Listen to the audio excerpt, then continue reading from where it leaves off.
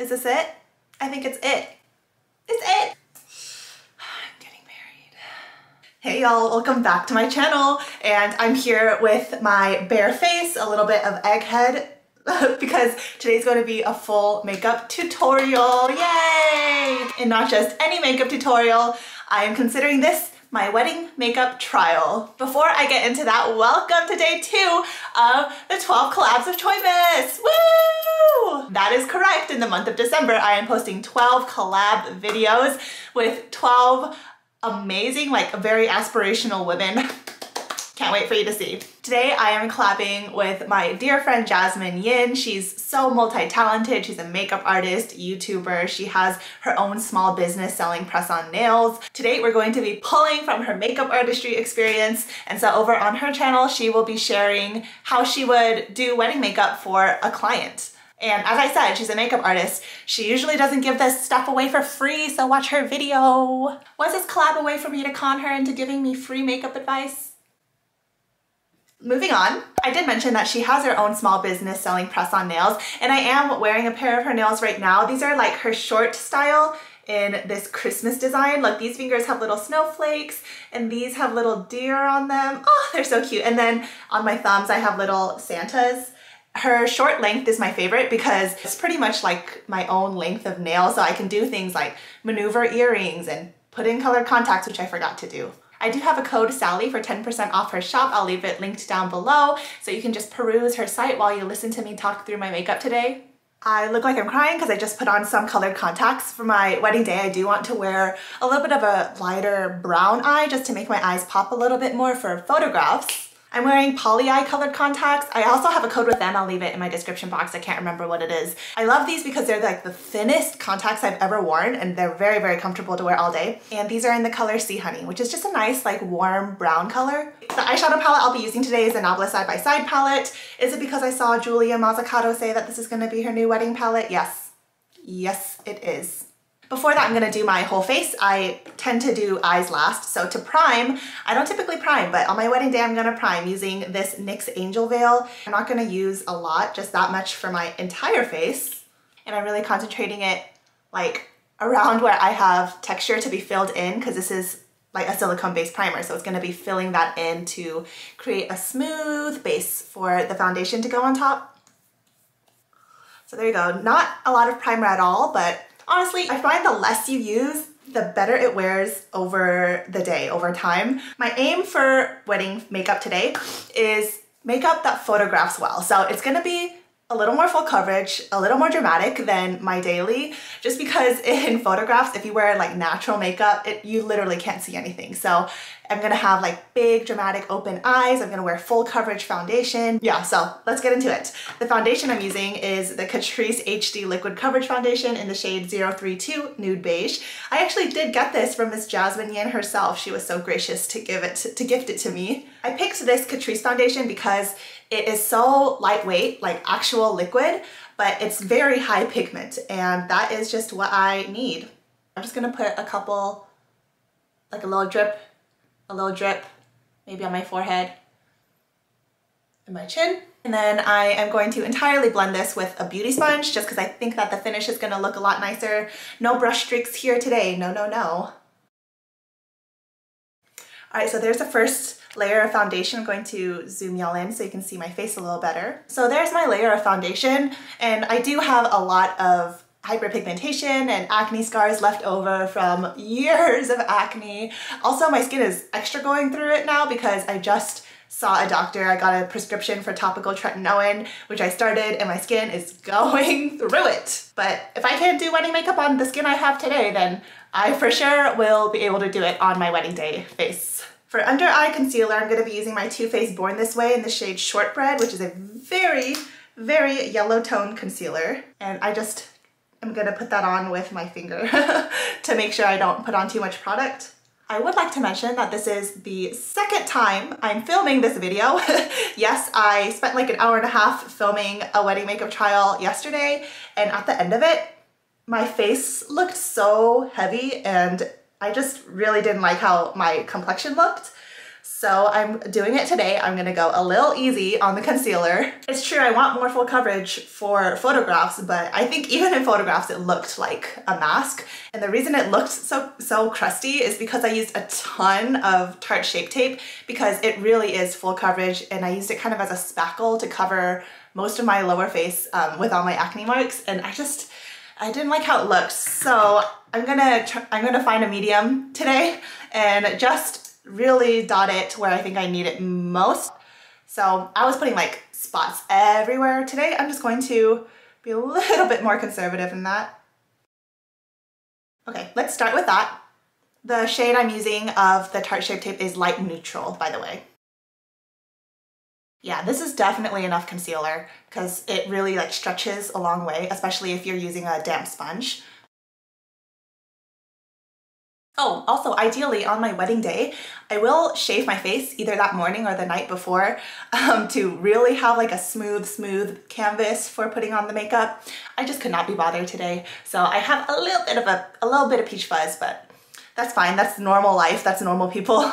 Okay, so there's my base. I'm actually pretty pleased with that. I'm gonna go ahead and powder my face using the Rimmel Stay Matte powder. This is just a translucent shade, and I am doing this because all of my cheek products will also be powder. I find that powder face products are better for longevity because cream products can look beautiful and gorgeous and really skin-like when you first put it on, but then for an event, especially one where I'm putting on my makeup hours before the event actually starts, I feel like cream products will just disappear and I won't be able to see them at all by the time the event rolls around. Now that I've set my complexion base, everything's one color, I want to add a little bit of shape and shading back. So I'm using my Too Cool for School Art Class by Rakuten shader. And this is more of a contour, but I'm just going to use it kind of as a bronzer.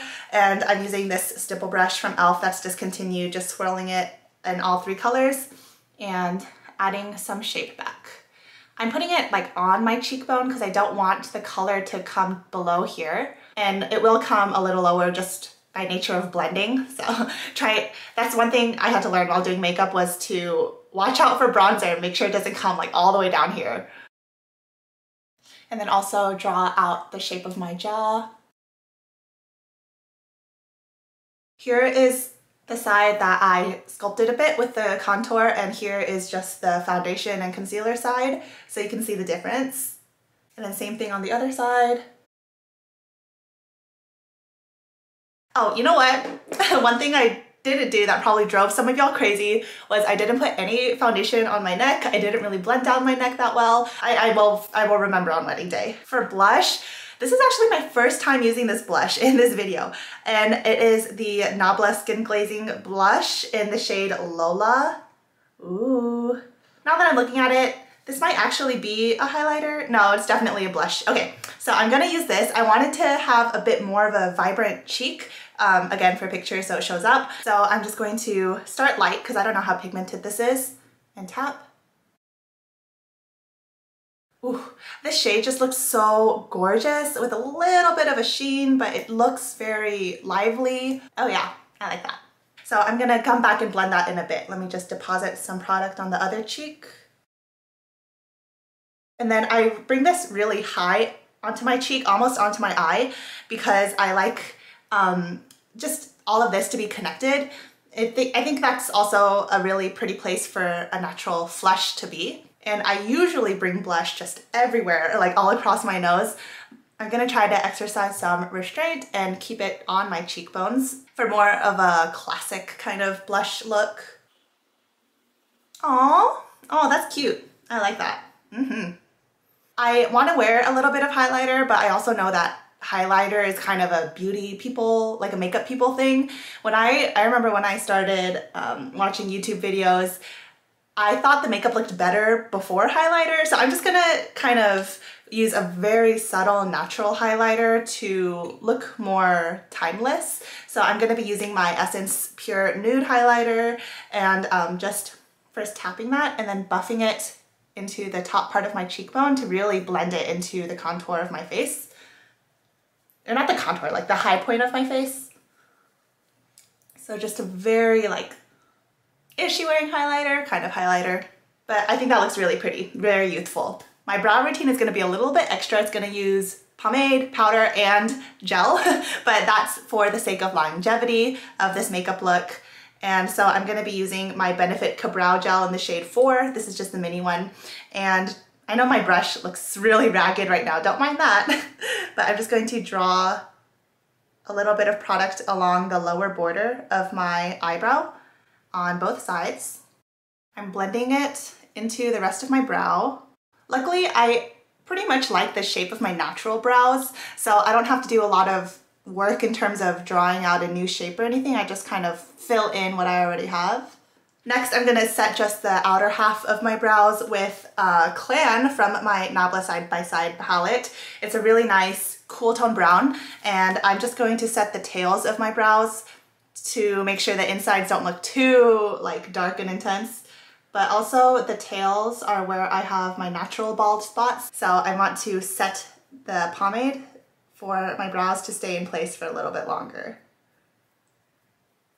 Okay, I don't know if you can see any difference, but last thing I'm gonna do is with my Anastasia Beverly Hills Clear Brow Gel, just run that through. This is a very strong brow gel. It's kind of like hairspray for my brows, which is exactly what I want. And then with my separate spoolie, I'm going to brush the hairs up. I keep on switching spoolies like this because I am making sure to use like just the right amount of product. I don't want my brows to look gloopy or anything. So there are my brows, totally filled in, very bold. For eyeshadow primer, I'm going to be using my Alter Ego eyeshadow primer. This doesn't really give any like color to cover up veins or anything, but I don't have those, luckily. But this does have like a little bit of stick, some tack, and it will help keep my eyeshadow from creasing. I don't wear eyeshadow primer every day, but on an event day, it's a must. Okay, now for the eye look, let's really zoom y'all in.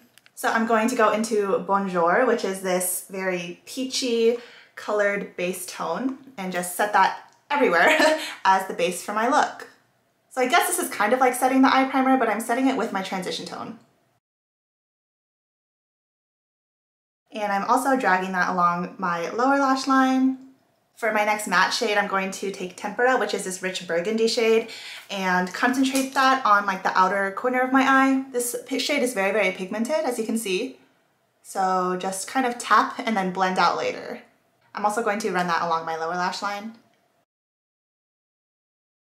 I'm actually going to use that first blending brush I used to help blend that out a little bit more smoothly. A combination of the windshield wiper and circular buffing. Okay, that worked really well. So now for the other side, Tempera again. I want there to be a little bit more shading around my eyes for building up my matte base before slapping on my shimmers. So I'm going to go in with Burnt Sienna with a smaller blending brush and kind of add that between those two shades. Oh yeah, that's what I was looking for. And then kind of flare out the shape of that a bit. You can see the difference between the two eyes. All right, now let's slap on those shimmers. First, I'm going to take Better Society, which is one of my two favorite shades in this entire palette. Better Society and Love Ritual are my favorite, but this is like a very sparkly, glittery kind of pink tone. I'm gonna add that to like the middle, the center of my lid. So there's that effect. So pretty. Next on the other side. And then for my inner corner, I'm going to take Ray of Light and kind of bring that up on my upper lid and drag across my lower lid as well. Ooh, I love this shade. It's so brightening and so pretty. It's called Ray of Light. It literally looks like a ray of sunshine. It's so gorgeous. Adding the light shade on the lower lash line is kind of like a very Korean style of makeup to accentuate like the brightness and innocence of an eye. So there's my eyeshadow look. Another reason I love having short nails like this is so I can use my fingers to put on my eyeshadow, because that's how I typically put it on. I'm going to take some kohl eyeliner. I'm using a pencil eyeliner just because I find it's easier for me, and I also think it's easier for beginners to use a pencil eyeliner. And I am just going to run this like on my lashes along my lash line to really thicken up my lash base. Okay, I added like the tiniest wing just to really outline my eye essentially. And again on the other side, they look just a little bit uneven, but it's okay because they're little wings. And now I'm gonna just slap on some lashes and mascara. I'm back with lashes, and here is what the eyes look like. If the lashes look a little wonky, a little raggedy, and it's because it's my third time wearing these. These are the Ardell Double Wispies. At about the third use, they look a little raggedy because there's a clear lash band. There is not like a thick band holding it all together. For lips, I'm using this L'Oreal Rouge Signature Matte Lip Stain in the shade I Tease. I am not gonna wear like a glossy lip just because I'm gonna be putting my mask on and off throughout the day as well. So let me just apply this without talking so I don't mess up. My camera battery just died if the angle changed or anything, but I love this lip product in particular because it's so lightweight. It feels like water. It doesn't dry really crusty or anything. It really just leaves a nice stain. So it fades very gracefully. With its texture, it's also very easy to reapply on top of itself and it doesn't get gross or anything. This shade, I Tease, is just deep enough, just rosy enough. I think it's perfect. Last step has to be some setting spray. I'm using Urban Decay All Nighter, and I don't have a lot of this left. I did just order some Milani Make It Last setting spray as well, so just like a setting spray made for longevity is what you're gonna need. Ugh, I don't like the smell of that setting spray. Anyone else? I'm just gonna brush through my brows again while the setting spray is wet. I see my bald spot coming through, so I'm gonna fill in with a bit more of this clam shade. Now let me take down my hair and we can see the final look. Here is a final makeup look. I'm obsessed. I am kind of obsessed with this blush. It's exactly what I imagined and what I hoped it would be, especially in combination with this Essence Pure Nude highlighter. It's so gorgeous. My cheeks look so juice and plumpy. Juice and plumpy? Plump and juicy. My eyes have the perfect level of drama and openness, and my lips are the perfect tone. I think this is gonna be my wedding makeup. I don't really know what to say now that I'm at the end of this look. I love it. I love it. Oh, it's kind of hitting me. If you're wondering what earrings I've been wearing this whole video, these are little handmade, very festive earrings made by my friend Simply Yenny. I'll link her shop in my description and also her Instagram. And I'm also wearing a couple Ana Luisa pieces, the simple ear cuff and the heart moonstone necklace. These will also be linked down below. Oh, sorry. Real quick, I forgot to nose contour. Duh. Just really quick nose contour, and I think that will be like the finishing touch. And I am using my Too Cool for School Art Class by Rodin shader. Oh yeah, that's what I wanted. Oh my gosh. Is this it? I think it's it. It's it! The complexion looks so much better than the first time I did it. Oh, it looks so like, it looks smooth and airbrushed, but not crusty and heavy. It takes a couple tries, y'all. Well, I hope you enjoyed this video, and let me know if there's any tips that you learned. I feel like I didn't do anything revolutionary, but putting it all together is what makes like a look. So yeah, thank y'all so much for watching this video, and definitely check out Jasmine's video on her channel as well. Remember that y'all are my treasure. Find the beauty in every day, but most importantly, be kind to yourselves. I'll see you in my next video. Bye!